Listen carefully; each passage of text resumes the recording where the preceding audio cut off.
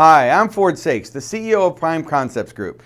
Now, as many of you may know, I've been the go-to marketing guy for a long list of top professional speakers for many, many years. And I also run a seven-figure speaking business myself. Now, at the upcoming event, you're going to be exposed to several different revenue models. Regardless of which model that you select that best fits your particular business, you're going to need to define compelling value propositions that encourage your audience members to engage in your offers. Now, I've prepared a few quick tips for you to help you create compelling offers.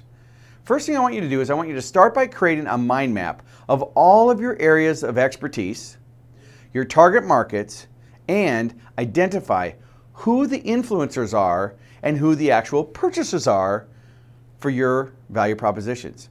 Now, if you're not familiar with mind mapping, then just create a list and you can go from there. Now, once you have your list or your mind map of all your value propositions, your target market, and who the influencers and the purchasers are, then I want you to look at that information and I want you to create your product pyramid and look at your price points from free to high fees. Now, let me tell you a little bit more about what that means. Some of you already have products and services that you sell, and that's great.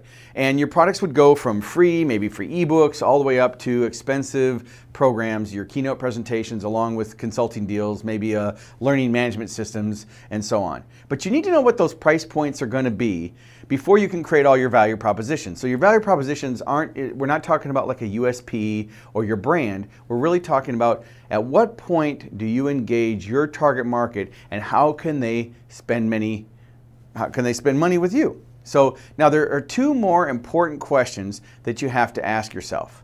First, what problems do you solve that other people will pay to make go away? Or you might ask, what desires do I satisfy?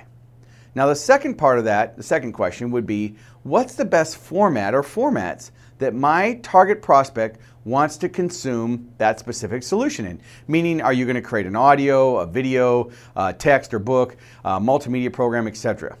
Now, once you get clarity on the solution and the format, then you can start to craft a compelling value proposition that will then be used during your presentation, be used on your website, and shared appropriately through your social media network.